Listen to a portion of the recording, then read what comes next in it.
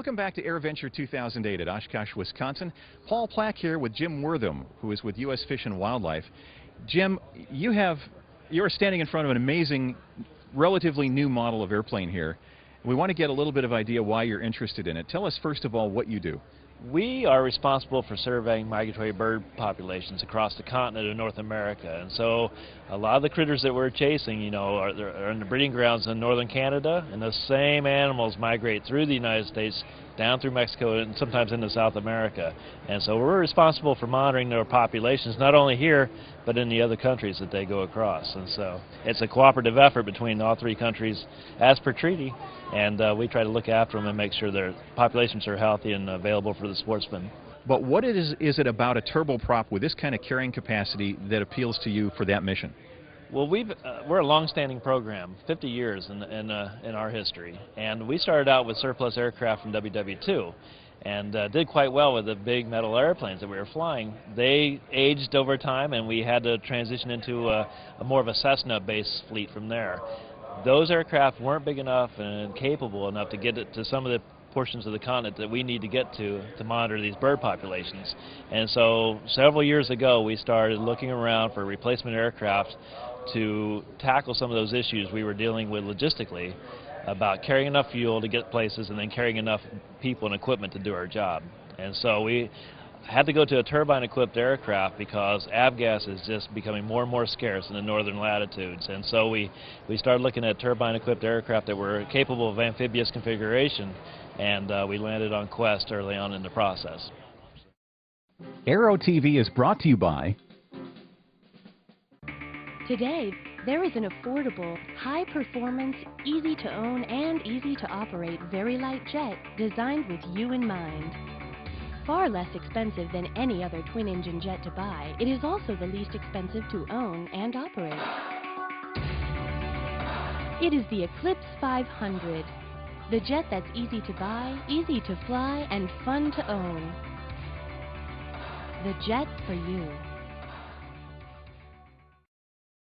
And John, if you could tell us a little bit about the type of flying that you're looking forward to performing once the Kodiak with the amphibious floats comes online with the department. The flying that I do is in some of the most remote northern areas of the Northeast, up into Labrador and up into the Arctic on the Ungava Bay and Hudson Bay. And one of the problems we have working up in that area is that there's very little 100 low lead gas available for a recip type aircraft, and with the turbine aircraft that's going to provide the opportunity to expand our surveys into some of the areas that we traditionally have not been surveying.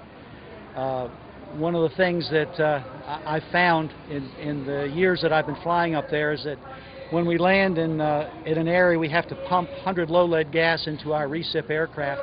It usually takes about 2 hours to do that. And with an aircraft like this, we could pull right up to the pumps and top it off. We're looking at turbine reliability, and we're looking how the rest of the industry is going.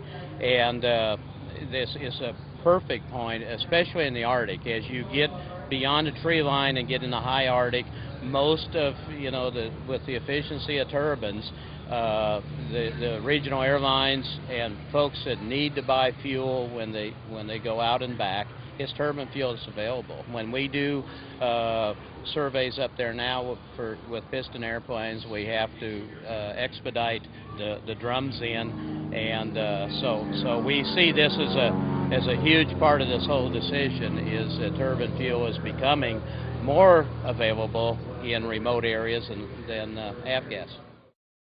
Aero-TV is brought to you by... Cirrus aircraft have always been easy to fly.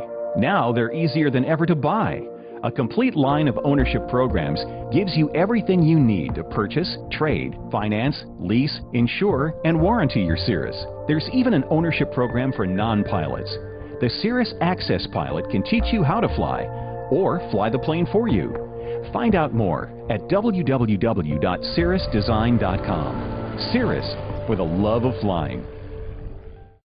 Is typically 2 folks, sometimes 3, as crew, and people may say, why a 10-place airplane? The rest of the load is in fuel, and it's really exciting to have adequate, to have enough useful load to do these lines in the way that they were intended to be done, instead of sort of scabbing together from both ends and all this. When you're talking about tracking migratory patterns, things like that, will you actually be flying with the flocks in an aircraft like this? Not so much with the flocks. After the ducks settle, we initiate the survey during in May and June, when at the peak of the nesting season, and we think it's going to be an ideal-sized aircraft for that. The other nice thing about the aircraft, it's a utility aircraft that we can use it to do some long surveys. Some of the areas up there, it's far and few in between of areas where we can get fuel. This is going to provide us the endurance to expand our surveys.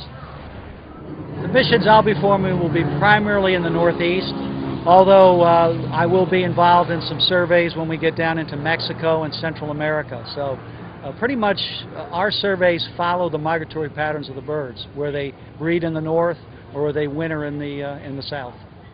Once we're on survey, we're bush town to bush town, some fishing lodges, there's some camping involved. It's a diverse survey, and this airplane gives us the opportunity to do more and better, and to provide the science. We celebrated our 50-year anniversary just a few years ago, and we're thinking that this technology will take us the next 50 years into wildlife management.